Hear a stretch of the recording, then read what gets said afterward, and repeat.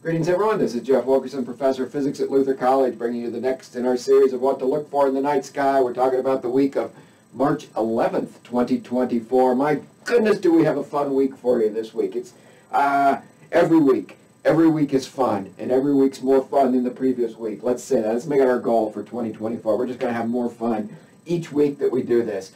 So what we're going to talk about, let's start, we're looking at the evening sky only this week.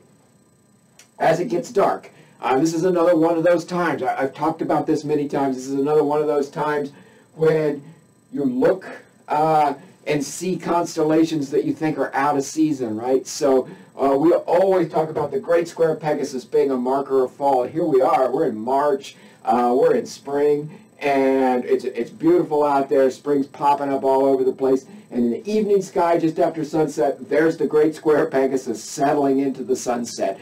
And so this marker, we see it rising into the sky in the fall sky just after dark, and now just after dark we see it settling into the west, and it reminds us that we see a lot of the sky due to the rotation of the Earth on any one given night. And so this is great. So we go out, we find the Great Square Pegasus. On the upper left corner of the Great Square Pegasus, we've talked about this before, you've got the V of Andromeda that looks like a cornucopia, this sort of V of stars that stretches up. You count out two, the bottom row of the V. The bottom row of the V is the brighter stars, the fainter stars are along the top row of the V. Fainter stars, brighter stars. You count out 1, 2 on this chain and go from the bottom to the top in that same distance again, and you get the Andromeda Galaxy. Our nearest neighbor, full-size galaxy, big, beautiful galaxy. You got a good, clear, dark sky. You should be able to see it without any optical aid. You got a pair of binoculars, great. That's going to make it just that much easier. Again, start with this great square, count out 2, and go up from the bottom to the top that distance again. You've got the big slash of the Andromeda Galaxy. Harder to see is sort of the same distance, count down and out the distance the other direction, is M33, the Pinwheel Galaxy. And this galaxy, we've talked about this before. I love this galaxy. This galaxy, I've seen it while camping in the mountains without any optical aid, without my glasses on, so that I have everything's kind of blurry. Kind of is an understatement. But anyway, everything's blurry, and you can see, I can see the glow of the Pinwheel Galaxy. There's a fuzzy patch. So what I see are these fuzzy patches against the inky dark sky. I see Andromeda, I see M33, and then over here, I see the Pleiades star cluster as a fuzzy patch that way. So we've got this chain of 3 objects there. Now the Pleiades is a very, very good object to pick out without any optical aid. You'll see it, and you'll see the individual stars if you've got your glasses on, instead of like when I don't have my glasses on. So you'll see this grouping of this star cluster, the Pleiades, that's right here. And so these 3 things make a beautiful, beautiful array of objects. M31, Andromeda, and M45, why don't we put that on there, the Messier number for the Pleiades as well. M45, the Pleiades, is those are easily, relatively speaking, you got good, dark, clear skies without a lot of moisture. Those objects are the most likely that you'll be able to see with your naked eye.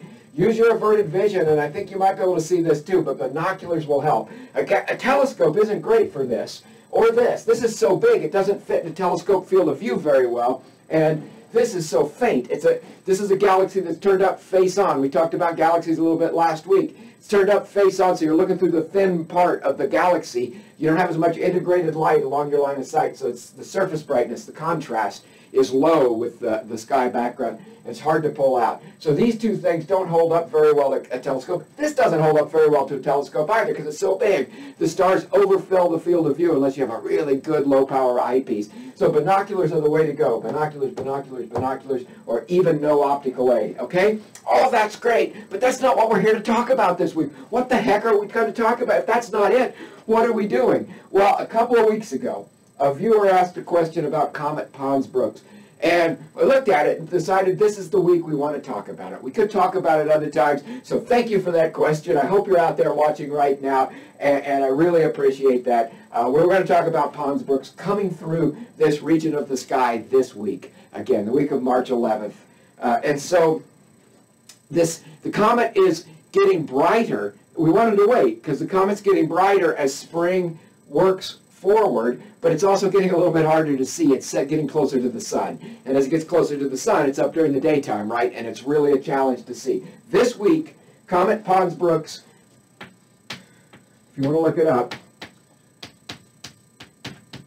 is sliding past Delta Andromeda, the first star in the V. So you have the tip of the V down here, the vertex of the V, the first pair as you go up. The brighter star near the bottom has Epsilon just below it.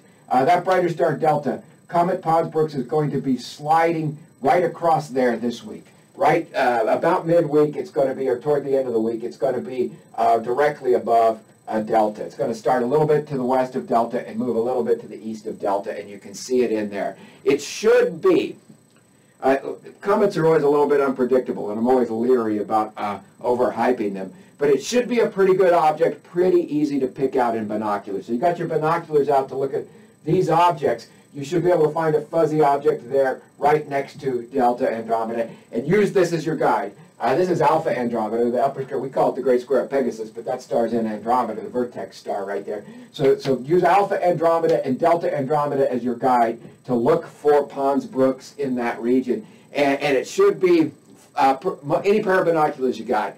Probably should be able to pull this object out and watch that this week. And this part of the sky is also fabulous right now because Jupiter's shining right there. You got the bottom of the Great Square of Pegasus, go over a couple of more of those, and you got Jupiter down just below there, that line that extends. Biggest, brightest object in the region of the sky. So it's beautiful. Find Jupiter right there. And then the moon is going to be just above Jupiter, really close. Beautiful, beautiful. This is the evening of the 13th. The evening of the 13th, the moon's less than 20% full. So it's a beautiful, slender crescent moon paired up wonderfully with Jupiter right there. If you've got the ability to take pictures of the night sky, so many picture opportunities here, right? Because you get a nice wide-angle lens on your on your camera, and you've got that you've got this lens that can encompass this entire area. It doesn't have to be that wide an angle, right? It can encompass this area. I bet you can take a picture where you can see M31, M33, and Pons Brooks all in one field of view. So give it a try to see about doing that. But the Jupiter and the moon, this slender crescent moon, this is great too. Now, one night later, the moon's still going to be a beautiful crescent. We're talking about the evening of the 14th. And it's going to be right up there next to the Pleiades. And so you've got Andromeda, Pons Brooks, the Pinwheel Galaxy, the Pleiades, and the moon. Right there's a beautiful crescent moon. Oh my goodness! Just call in sick to work, right? You just gotta enjoy it. If you work in the evenings, for sure. This region right here. Let's get that straight. Delta Andromeda right here that we're using as the focal point for all of this action because that's where the comet's going to be sliding by, and our galaxies are just above there. Delta Andromeda sets about 3 hours after the sun. So wait an hour and a half after sunset or so, and the glow of the sky should be gone and dark, and this should still be pretty well placed above there. You don't have a lot of time at that point, so maybe wait an hour after sunset. So go an hour after sunset, 50 minutes after sunset to 2 hours after sunset, and you got a good chance to really enjoy some of this observing. Now this stuff's going to be up longer after that. 2 nights after the 14th.